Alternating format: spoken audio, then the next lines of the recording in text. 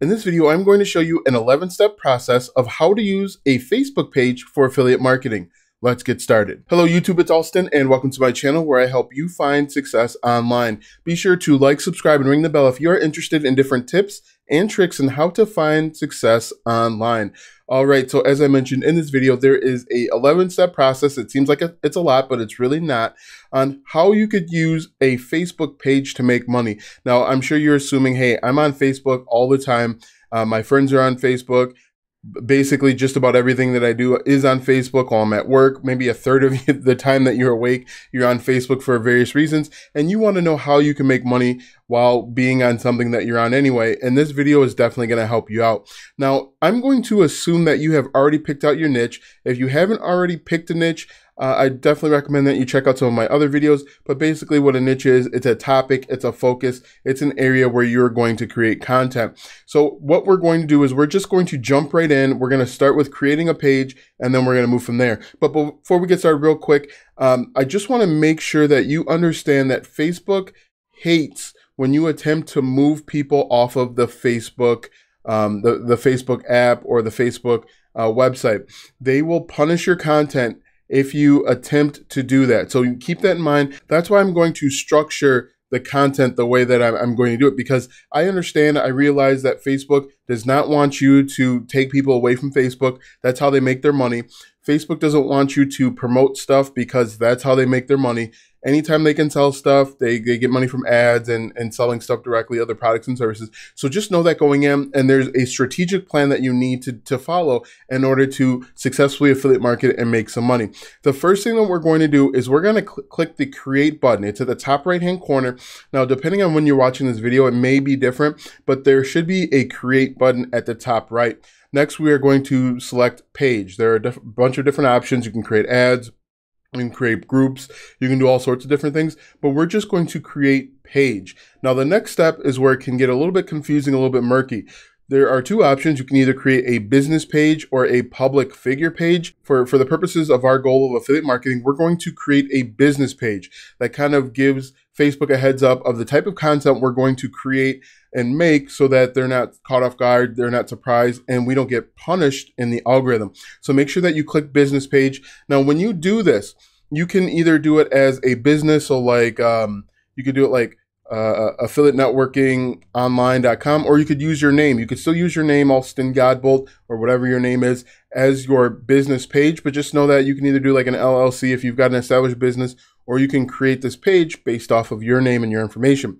The next step is we're going to go in and we're just going to fill out all of the information. You want to make this as complete as possible. Fill out your brand, put an address, add as much content, add as much information. You want people to see that there's an actual person and not a bot.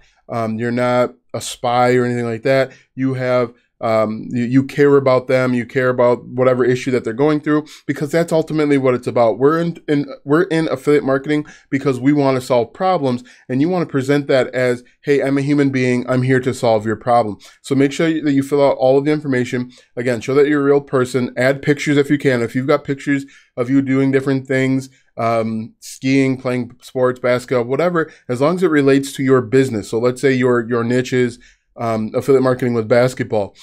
Make sure that you have a couple videos, a couple pictures of you shooting jump shots, playing defense, doing whatever it is, but just make sure that you have some pictures there that incorporate your niche into the information, the pictures that you have. So again, make sure that this is a business. You want to make sure that the pictures are professional and tasteful, because image is everything, in the words of the old Sprite commercial. Image is everything, thirst is nothing. Thirst is nothing, image is everything. Whatever.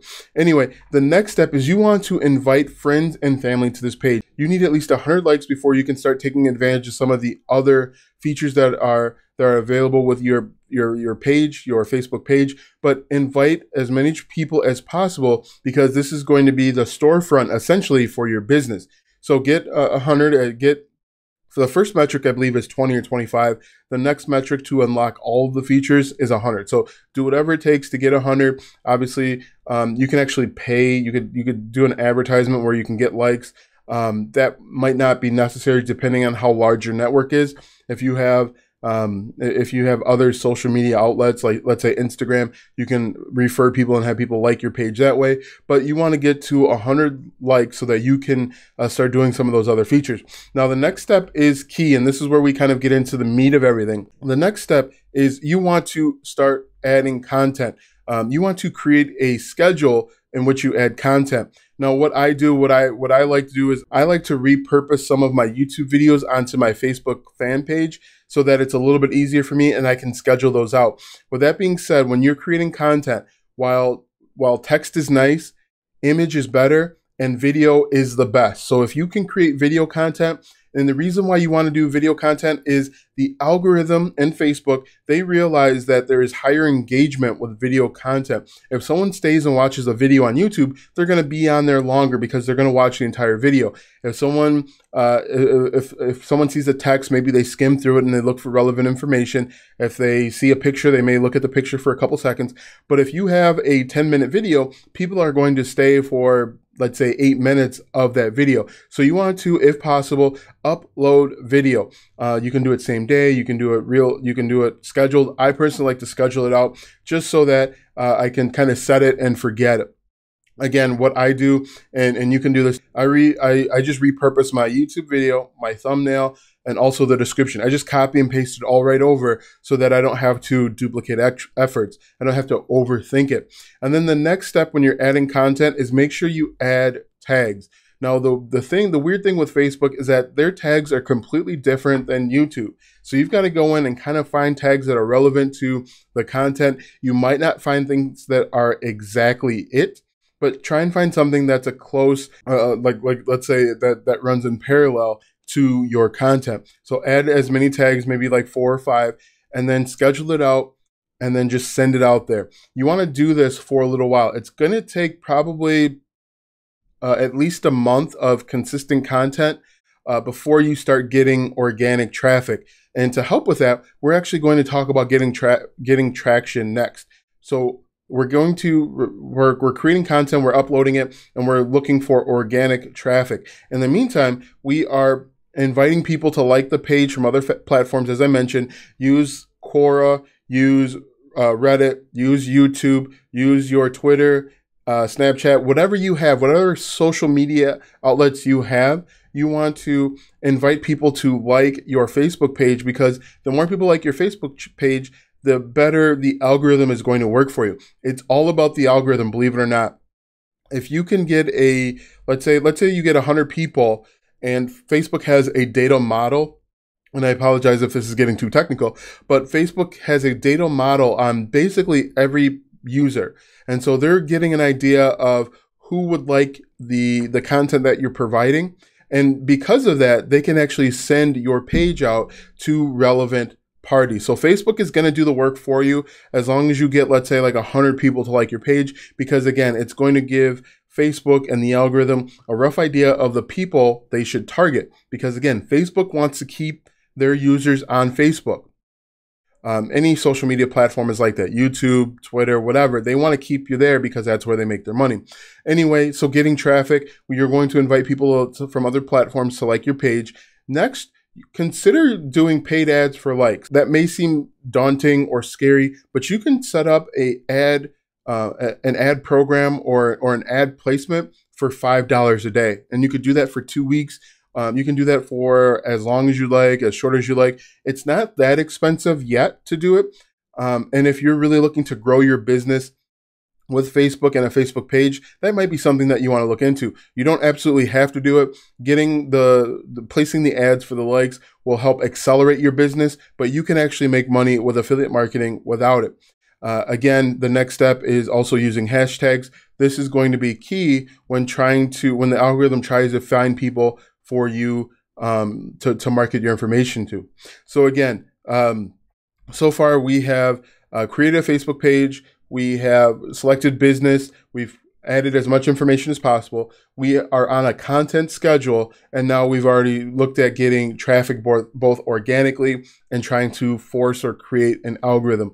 The next step that we want to do, and I like to do it in this fashion, is I like to find affiliate programs after I've already started creating content and uploading content. It's much easier to just go back and add an affiliate link versus trying to find an affiliate program that matches what you're doing. Create the content and then go out and look for affiliate programs after. The easiest way to find an affiliate program is just to go to Google, go to your favorite search engine and type in niche affiliate programs. For example, if we're doing if we're looking to be an affiliate for basketball, you just type in basketball affiliate programs and there will be a number of opportunities for you. There will be clothing, there will be software, training information, basketballs, anything that you can think of with regard to the game of basketball. There's an affiliate market out there. So don't focus on the affiliate program yet. It's most important that you start getting content, because the sooner you get content, the more you get content, the more opportunities that you get to get traffic. And don't be hesitant with putting up information. Don't be scared. Don't think, hey, my information, my content isn't very good. That's fine. It's more important that you have content out there than your content has to be perfect. In my opinion, very rarely will you have content that is perfect. You don't need perfect content to go viral. You just need content. The more opportunities you have to get in front of a customer, a potential customer, the more opportunities for success. So remember that. Make sure that you take advantage of that and just keep uploading content. Anyway, continuing on, you have found the affiliate program. And then now we're going to add our affiliate links, but we're not going to add them to every piece of content. We are going to add them to maybe 1 out of every 5 posts.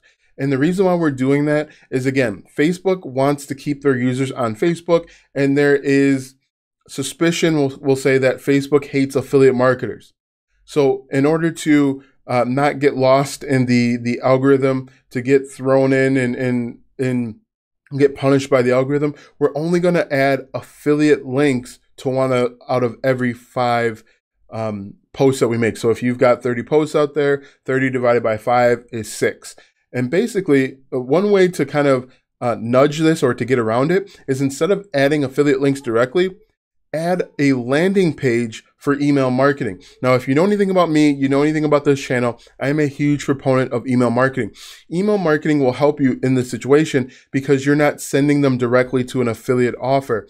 If Facebook hates affiliate marketers, you want to get around that by sending them to a landing page where you collect their email address, and you're not sending them directly to an affiliate offer. Facebook can't see what's behind that second or third page, and so they're not going to punish you. What I recommend, if you can afford it, it's an investment. You will receive a great return on your investment if you invest in email marketing. If you don't want to invest in a website, invest in email marketing. 3 reasons why you should invest in email marketing. 1, it converts at a much higher rate. Number 2, it takes between 5 and 12 touch points before a lead becomes a customer, becomes a buyer.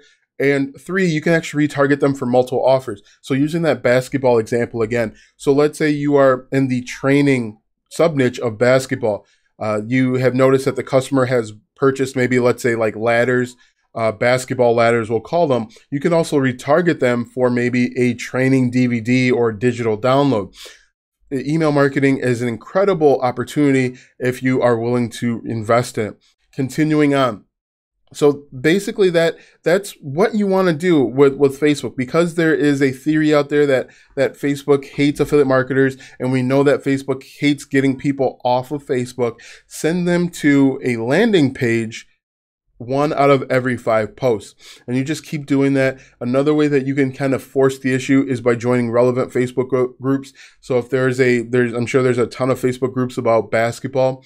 Join those groups, talk about it, add some value, and then point people back to your Facebook page. Say, hey, look, if you want up-to-date information about the NBA or March Madness or whatever it is, join, like, and follow my page where I talk about different basketball news every single day. If you want to know everything that I know about affiliate marketing, check out the first link in the description. In addition to learning and knowing everything that I know about affiliate marketing, you'll also get a free guide to learn email marketing. This is a free PDF that you'll get just for entering your email address. So make sure you click that first link in the description, and I'll see you in the next video.